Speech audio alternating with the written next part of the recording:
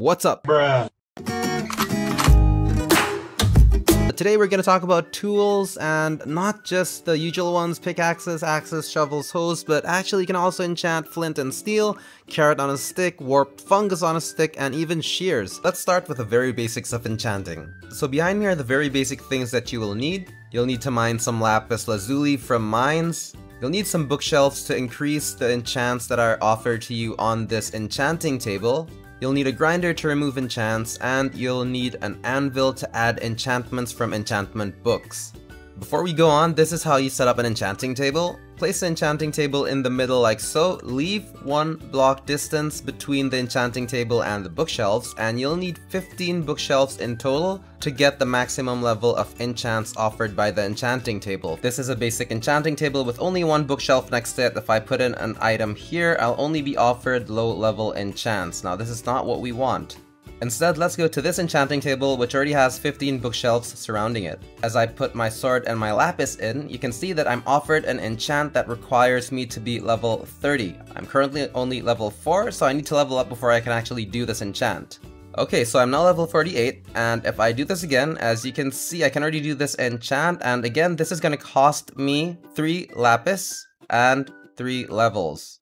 So I'll do that, and you can see that my lapis has been reduced by 3. And my levels has been reduced by 3 as well. So one thing to note about enchants is once you're offered something, there's no way to change it. So if you are offered Unbreaking 3 here, there's no way you can be offered any other kind of enchants. Even if you break this table or the book surrounding it or go to a different enchanting table, that will not change. But there is a cheaper alternative. If you do need to reset your enchant, simply place your item and then place your lapis and then just grab the lowest level enchant possible.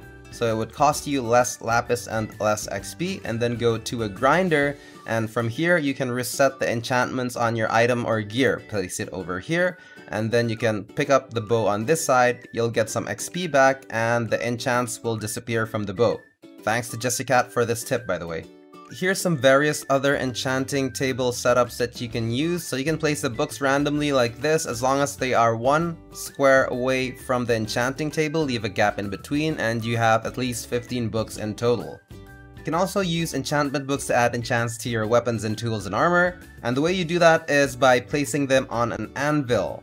So the way you do this is by placing your sword and an enchantment book on the enchanting table. You can also rename the item. That will cost you 1 additional level. Rename, for example, and then we can add that enchant right there. But the issue is, if we keep using books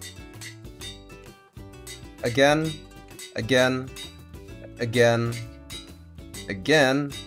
as you can see, we've used 6 books already on this sword. The 7th time you try and use it, you'll get this notification, too expensive. This is because an item can only be enchanted, give or take, 6 times. That's not exactly how it works, but that's just a rough idea of how it is. Now we can go back to the grinder and remove all the enchants, like so. Now that it has been reset, the penalty points for using enchant books or repairing items has been reset, and we can redo this process, and the best way to do this is by combining books. So we'll combine 1 book, and then combine these 2 books, and then we'll combine another 2 books, and then we'll combine this book and this one here, and then we'll combine the books again, and finally combine these 2 books, and by doing that method, we can actually get all the enchants on this weapon. So there you have it, that's the basics. I think I've explained that pretty well, but there's more tips that I'm going to give you as we do this in my survival world, as well as the cheapest way to go about it, how to save up on XP, and tips on choosing the best enchants. Alright, we're back at my survival world, and it's getting late, so I am going to go find a bed. I think it's downstairs, so nice floating island, by the way, right? So we'll just jump on down here. I don't want to die, so I'll jump carefully, and there we go.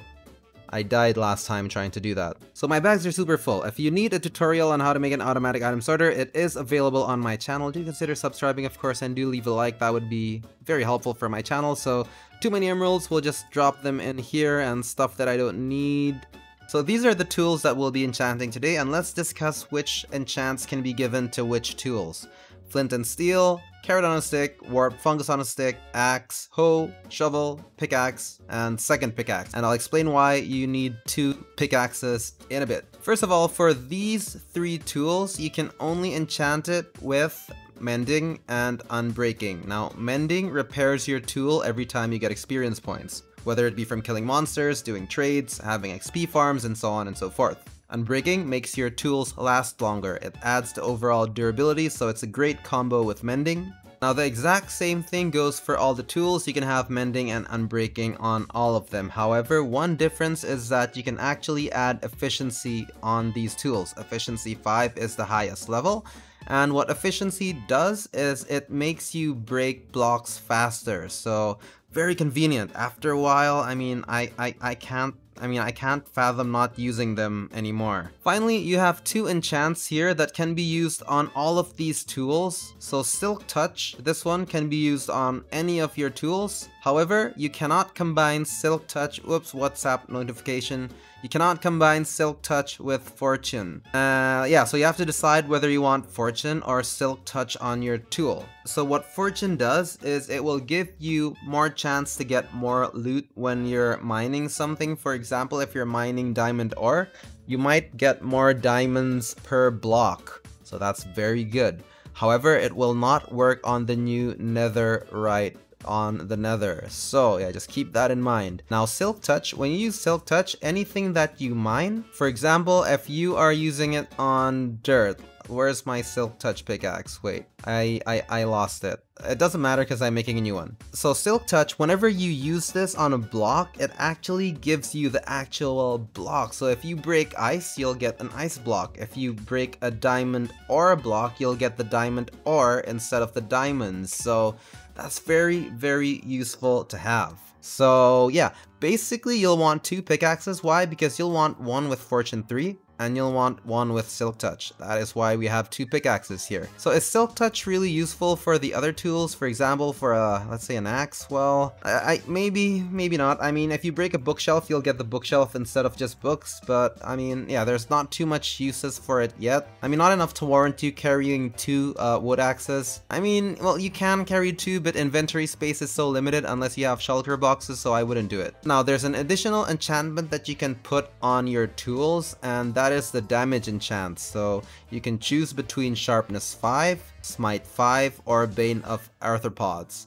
Bane of Arthropods is for damaging, well, arthropods or like spiders and such, so I'm sure everyone's having a tough time handling spiders, so if you need that, go ahead. I was being sarcastic in case nobody caught that. But anyway, Smite 5 is useful for undead, and since the sword that we carry, fully enchanted by the way, if you missed that video, I posted it a few days ago, just search for Masbro weapon enchant. Alright, so let's get to it and let's start enchanting, but before we use the books, and I'll explain the mechanism later, let's try and use the enchanting table first. Enchanting table, so do you actually want to use the book straight away or enchant? Well, when it comes to experience levels, which is this number down here, it's always cheaper to use the enchanting table. However, for convenience, if XP is not an issue, I would just use the book. So can you actually enchant tools on your table? No, you can't. Same with the sticks, you cannot do this on an enchanting table.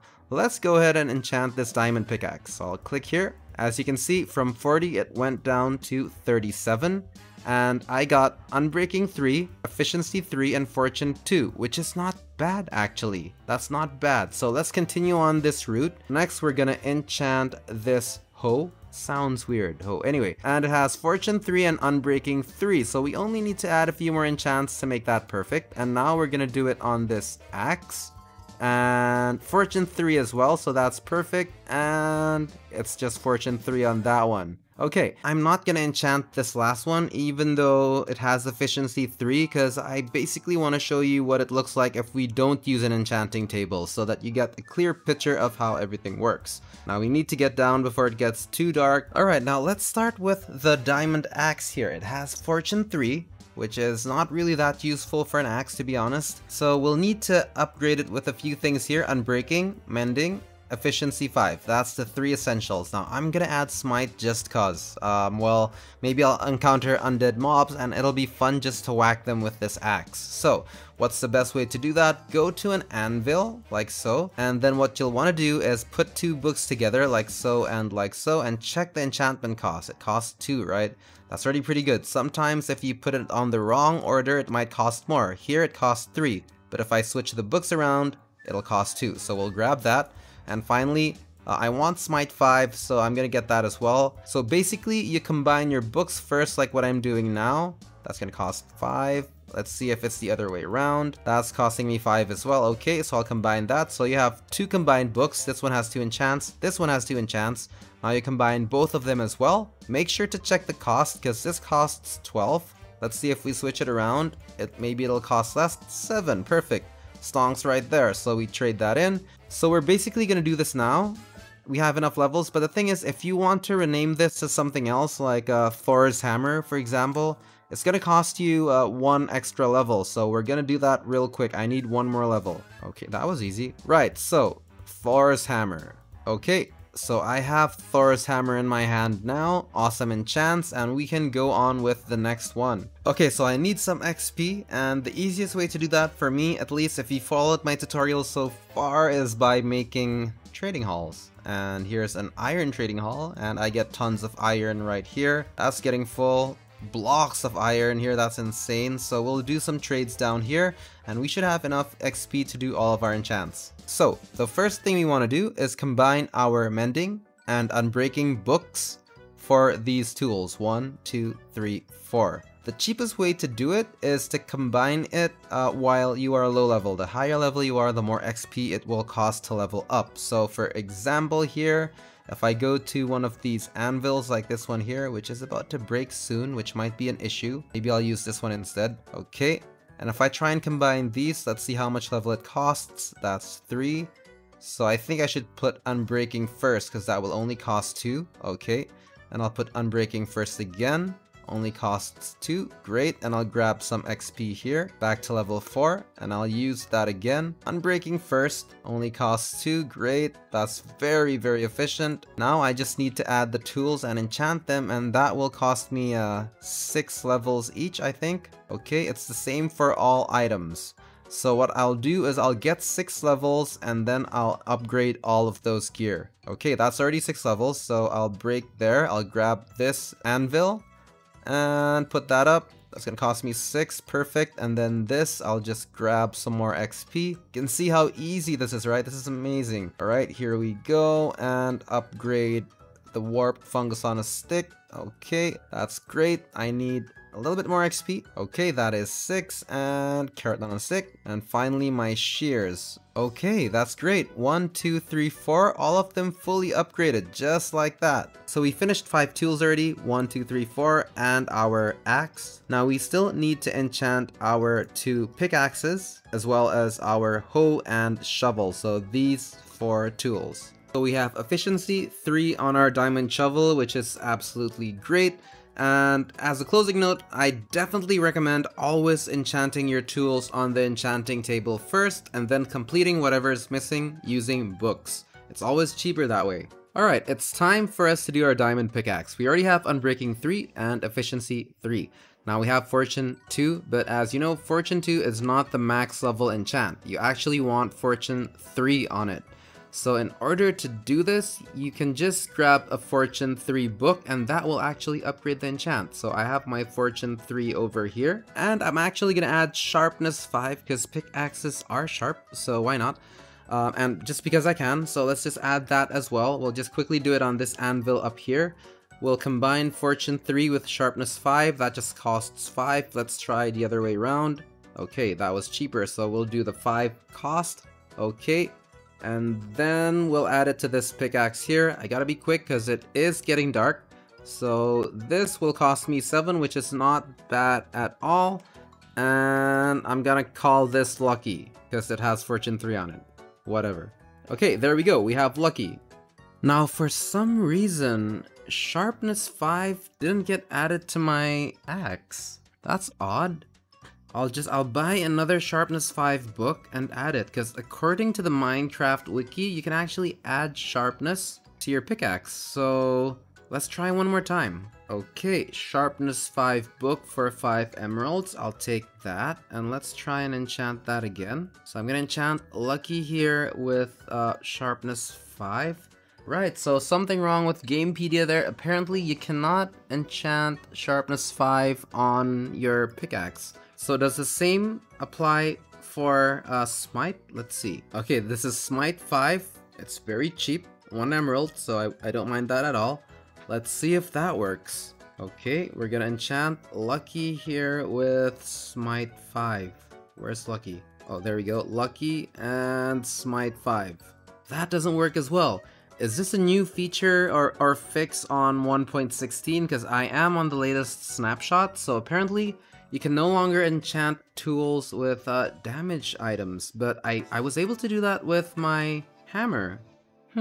That's interesting. Yeah, so I guess Minecraft.gamepedia.com needs to upgrade their reference on this. So let's see if you can still put damaging enchants on a shovel. So diamond shovel plus sharpness, no deal. Okay, so axe plus smite, that works. Axe plus sharpness, that works. Okay, so new revelation. Pardon the information that I gave earlier on the video. Apparently only axes can be enchanted with damaging enchants now.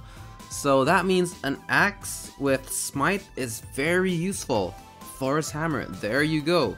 Right now it's time to enchant our second pickaxe. So we had one with fortune already, and now we need one with silk touch. So softy here is gonna need efficiency 5, mending, unbreaking 3, and silk touch. So we'll go combine that on the anvil real quick.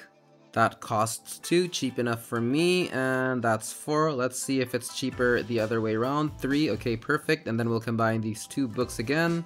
That's 9, let's try the other way around. Also 9, okay, and... oh, wrong one. This pickaxe, and that will cost me 17. Okay, I'm gonna call you Softy, because you got silk touch on you. Right, so you have Softy and Lucky here, and let's see the difference. Now if you mine stone, it'll turn to cobblestone if you're using a regular tool, or if you do it with your hands. For example, you get cobblestone. Now if you use Softy here, or the item that has silk touch on it, you actually get the actual block, so you get stone. That's basically why we want Softy. So we just need to do the exact same thing on the diamond hoe. Yep, efficiency 5, mending and unbreaking 3, and the exact same enchant for our shovel. Right, so finally, today is the culmination of my trading haul and all the systems that I've set up so far. I have the best gear in game, bar not having netherite yet, but I will do that on the next episode. So I have best helmet, best chest, leggings, boots, well, I know thorns is not ideal, but whatever. Best tools, and just awesomeness. So stick with me, and on the next episode, let's go start hunting for some netherite, and I'll show you the fastest way to find it. Not that I really know yet, but I will do my research. So if you found this video helpful, or if you sort of like the content, I guess, do consider liking and subscribing, and do say hi in the comment section. I do hope I'll see you guys next time. With that said, let me take my helmet off. There we go. Thanks for visiting. Mazbro signing out, and I'll see you guys next time. Boom. Yeah.